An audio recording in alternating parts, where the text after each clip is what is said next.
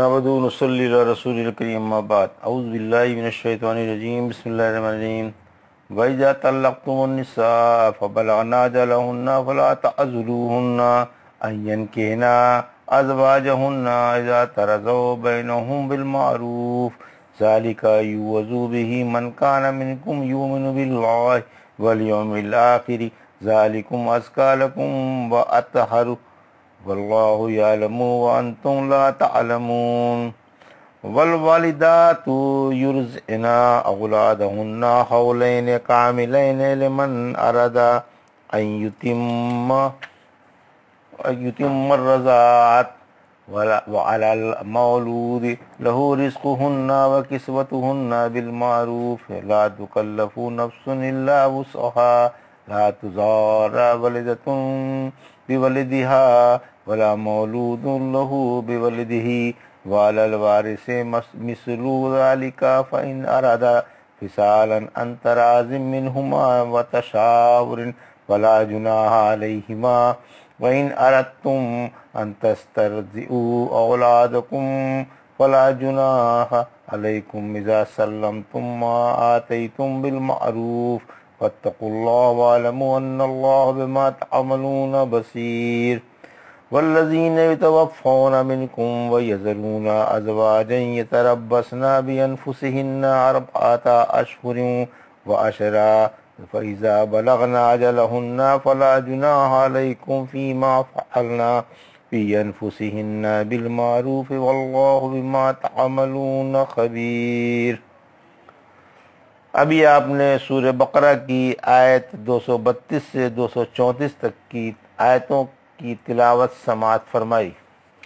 ان آیتوں کا ترجمہ اور تفسیر اس طرح ہے۔ وَإِذَا طَلَّقْتُمُ النِّسَاءَ فَبَلَغْنَ أَجَلَهُنَّ فَلَا تَعْضُلُوهُنَّ أَن يَنكِحْنَ أَزْوَاجَهُنَّ إِذَا تَرَاضَوْا بَيْنَهُم بِالْمَعْرُوفِ ذَلِكَ يُوعَظُ بِهِ مَنْ كَانَ مِنكُمْ يُؤْمِنُ بِاللَّهِ وَالْيَوْمِ الْآخِرِ ذَلِكُمْ أَزْكَىٰ لَكُمْ وَأَطْهَرُ وَاللَّهُ يَعْلَمُ وَأَنْتُمْ لَا تَعْلَمُونَ۔ آیت 232۔ ترجمہ: اور جب تم عورتوں کو طلاق دو اور اب وہ اپنی عدت پوری کر لیں تو انہیں ان کے شوہروں سے نکاح کرنے سے نہ روکو جب وہ آپس میں حسب دستور راضی ہوں۔ یہ اسے نصیحت کی جا رہی ہے جو تم میں سے اللہ پر اور قیامت پر ایمان رکھتا ہے۔ یہ تمہارے لیے بے حد پاکیزگی اور نفاست کی بات ہے اور اللہ جانتا ہے تم نہیں جانتے۔ یہ تھا ترجمہ آیت 232 کا۔ اس کی تفسیر: نکاح میں مزاحمت کی ممانعت۔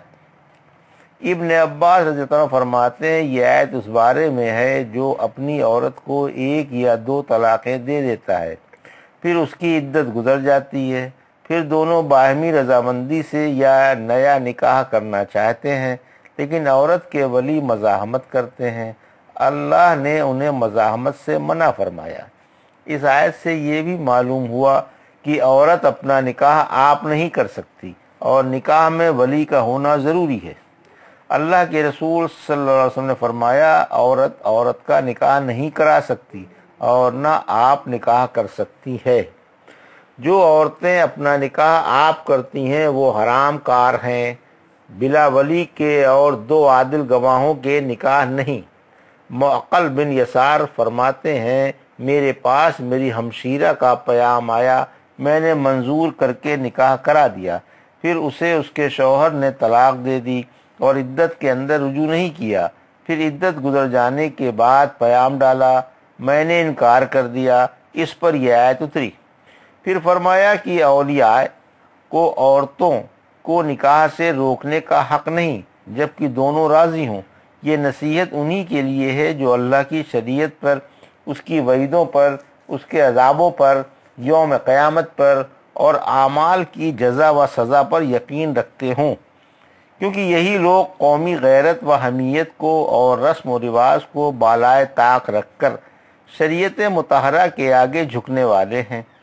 رسوم کو شریعت کے تابع بنانا مسلمانوں کے لیے خیر و برکات کا ذریعہ ہے اور پاکیزگی اور نفاست کا بھی۔ اللہ کا کوئی حکم مصلحت سے خالی نہیں اور مصالح کو وہی خوب جانتا ہے۔ تم ان سے بے خبر ہو۔ تمہیں کیا معلوم کہ کن باتوں میں بھلائی ہے اور کن میں برائی، کہ بھلائی کے کام کرو اور برائی کے کام چھوڑ دو۔ والوالدات یرضعن اولادہن حولین کاملین لمن اراد ان یتم الرضاعۃ وعلی المولود لہ رزقہن وکسوتہن بالمعروف لا تکلف نفس الا وسعہا لا تضار والدۃ بولدہا ولا مولود لہ بولدہ وعلی الوارث المثل ذالک فإن ارادا فصالا عن تراض منہما وتشاور فلا جناح علیہما وإن اردتم ان تسترضعوا اولادکم فلا جناح علیکم اذا سلمتم ما آتیتم بالمعروف واتقوا اللہ واعلموا ان اللہ بما تعملون بصیر۔ آیت 233۔ ترجمہ: اور جن ماؤں کا پوری مدت تک دودھ پلانے کا ارادہ ہو وہ اپنی اولاد کو پورے 2 سال دودھ پلائیں۔ اولاد والوں پر دستور کے مطابق ماؤں کا نان نفقہ ہے۔ انسان کو اس کی طاقت کے مطابق ہی تکلیف دی جاتی ہے، نہ ماں کو بچے کی وجہ سے نقصان پہنچایا جائے اور نہ باپ کو، اور یہی ذمہ داری وارث پر ہے۔ اگر ماں باپ دونوں اپنی خوشی اور مشورے سے دودھ چھڑانا چاہیں تو کوئی حرج نہیں، اور اگر تم اپنی اولاد کو دودھ پلوانا چاہتے ہو تو بھی کوئی حرج نہیں، بشرط یہ کہ تم انہیں دستور کے مطابق جو انہیں دینا ہے دے دو، اور اللہ سے ڈرتے رہو، اور یاد رکھو اللہ تمہارے عمل اچھی طرح سے دیکھ رہا ہے۔ یہ ترجمہ تھا آیت 233 کا۔ اس کی تفسیر: مدت رضاعت میں رضاعت کا اعتبار، یعنی دودھ پلانے کی پوری مدت 2 سال ہے، اس کے بعد رضاعت کا کوئی اعتبار نہیں، یعنی جو رضاعت مدت رضاعت کے اندر ہو اسی سے حرمت ثابت ہوتی ہے۔ اگر کوئی عورت 2 سال سے زیادہ عمر کے بچے کو دودھ پلا دے تو حرمت ثابت نہیں ہوگی۔ اللہ کے رسول صلی اللہ علیہ وسلم نے فرمایا اسی رضاعت سے حرمت ثابت ہوتی ہے جو آتیں بھر دے اور دودھ چھڑانے سے پہلے ہو، یعنی مدت رضاعت کے اندر والے دودھ سے رضاعت ثابت ہوتی ہے۔ ایک روایت میں ہے کہ رضاعت دودھ چھڑانے کے بعد نہیں اور یتیمی بلوغت کے بعد نہیں۔ مدت رضاعت، یہ مسئلہ قرآن سے بھی ثابت ہے۔ سورہ لقمان کی آیت 14 میں فرمایا بچے کا دودھ چھڑانا 2 سال میں ہے۔ سورہ احقاف کی آیت 15 میں فرمایا حمل اور دودھ چھڑانے کی مدت 30 ماہ ہے۔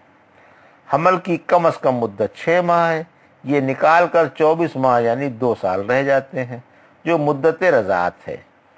دودھ چھڑانے کے بعد رضاعت نہیں، یعنی 2 سال کے بعد رضاعت نہیں، یا مدت رضاعت میں دودھ چھڑانے کے بعد اگر کوئی عورت دودھ پلا دے تو رضاعت نہیں۔ رضاعت کی اجرت، پھر فرمایا کہ باپ پر ماں کا نان نفقہ واجب ہے، یعنی ان کے علاقوں میں ہم مثل عورتوں کے نان نفقے کا جو دستور ہے اسی کے مطابق انہیں روٹی کپڑا دیا جائے، کمی بیشی نہ کی جائے، اور باپ کی حیثیت کا بھی خیال رکھا جائے۔ سورۃ طلاق کی آیت 71 میں فرمایا وسعت والے کو اپنی وسعت کے مطابق خرچ کرنا چاہیے، اور نادار اللہ کے دیے ہوئے مال میں سے خرچ کرے۔ اگر کسی کو اس کی تکلیف اسی کی تکلیف دیتا ہے جو اللہ نے اسے دے رکھا ہے، اللہ جلدی ہی تنگی کے بعد فراخی پیدا فرما دے گا۔ شیرخوار بچے کا رکھ رکھاؤ، پھر فرمایا بچے کی وجہ سے نہ ماں کو ضرر پہنچایا جائے اور نہ باپ کو، یعنی نہ ماں کو لائق ہے کہ مدت رضاعت میں بچہ باپ کو دے دے اور اسے دودھ جس پر بچے کی زندگی کا مدار ہے نہ پلائے، اور نہ باپ کو لائق ہے کہ ماں سے جبریہ بچہ چھین لے اور وہ دکھیاری مامتا کی ماری بلبلاتی رہ جائے، نہ ماں باپ کو تنگی میں ڈالے کہ بچہ باپ کے حوالے کر دے اور وہ اس کی تربیت کی وجہ سے تکلیف میں پڑ جائے، اور نہ باپ کو کسی قسم کی بدعنوانی کرنی چاہیے۔ غرض دونوں اپنے اپنے فرائض بجا لائیں۔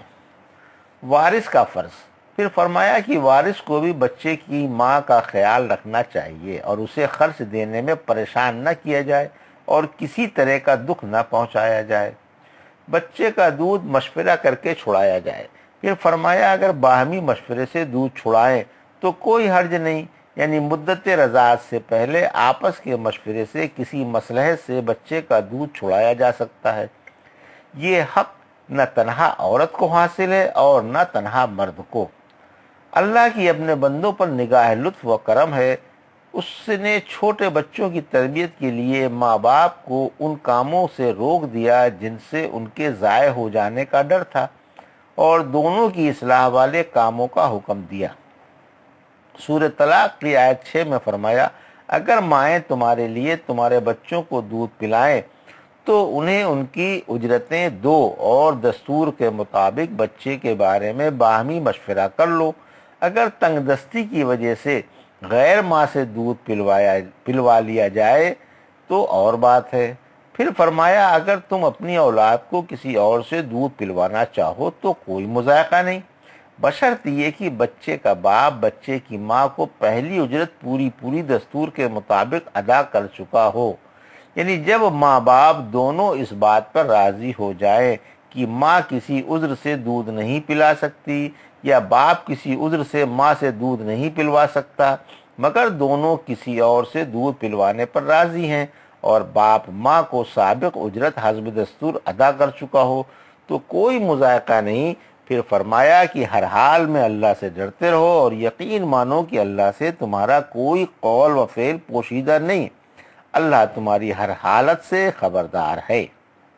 والذین یتوفون منکم ویذرون ازواجا یتربصن بانفسہن اربعۃ اشہر وعشرا فاذا بلغن اجلہن فلا جناح علیکم فیما فعلن فی انفسہن بالمعروف واللہ بما تعملون خبیر۔